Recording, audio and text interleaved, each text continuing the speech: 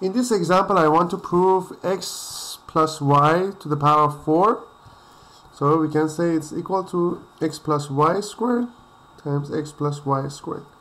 Each of them, we already had it, x squared plus 2xy plus y squared times x squared plus 2xy plus y squared.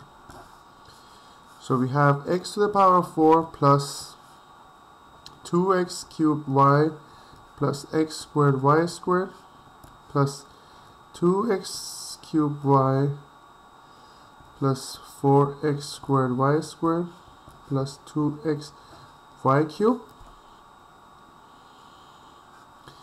and then y squared times x squared,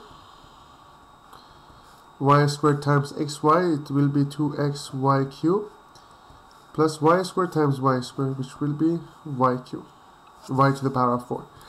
So I will have x to the power of 4 plus this one and this one will be 4x cubed y plus this one and this one will be, and this one will be 6 x squared y squared plus these two together will be 4xy cubed